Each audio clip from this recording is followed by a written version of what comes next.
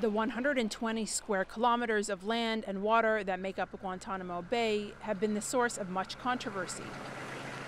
Not only because of the U.S. detention facility located here, but because of the unusual lease from Cuba that's allowed the U.S. Navy to maintain a base here for more than 100 years. Cuba claims the lease is invalid. We spend about $2,500 a year worth in gold. We send them a check every year in the lease. Castros have never cashed any of those checks on purpose. They've cashed a couple on accident. Fidel actually kept a drawer full of checks to show that he never cashed a check that try to invalidate the lease and to force us out of here, saying that we weren't paying what the land was worth. But now we still send the Cuban government the money, and we still maintain the naval station here. The 17.5 miles of fence line is all that divides Cuba from the U.S. naval base, which the United States has been leasing from Cuba since 1903. This gate behind me used to open regularly for commuters that were coming in from Cuba to work on the U.S. naval base. However, the last of those commuters retired in 2012. Recently, it's only been used for meetings between the U.S. Naval Station and the Cuban Frontier Brigade.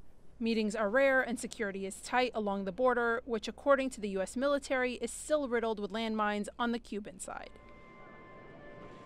The U.S. relationship with Cuba underwent many changes in 2016, with President Barack Obama working to normalize relations with Havana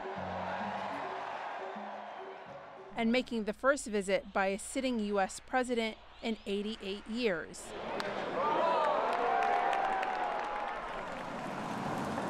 Longtime Cuban leader Fidel Castro was always very vocal about his opposition to the U.S. naval base, a sentiment his successor, brother Raul, shares. Now, a long and complex process begins toward the normalization of relations that will only be achieved with the end of the economic, commercial, and financial blockade, and the return to our country of the territory illegally occupied by the Guantanamo Naval Base. On the U.S. side, life on base looks similar to any small town in America.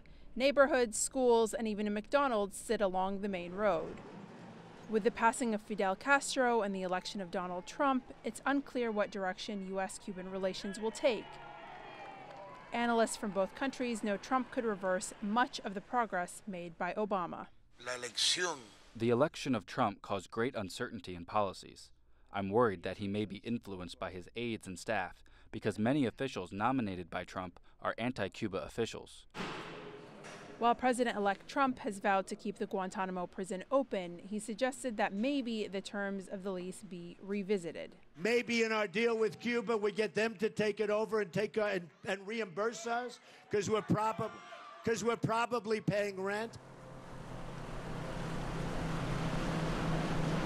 For the time being, it's business as usual on the base, but there's no telling what's on the horizon. Yasmin El-Amiri, CGTN, Guantanamo Bay, Cuba.